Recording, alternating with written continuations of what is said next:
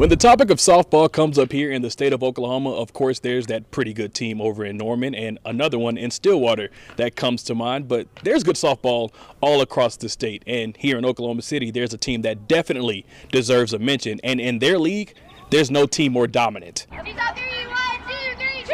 You see those girls on the TV and you grow up seeing them and you want to be them, but sometimes you don't know how to get there. And I think we've all found a way to get there in our own way, and we represent the same thing. We represent our state. Oklahoma City University is once again the team to beat in the Sooner Athletic Conference, coming off another NAIA National Championship in 2022, their 11th title since 1994.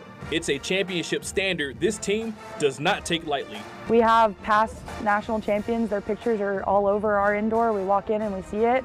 We know what's expected of us, and I think we do a good job of living up to it as well. Led by head coach Phil McSpadden, the Stars continue to shine season after season as McSpadden now has more career wins than any other coach in college softball history, regardless of division.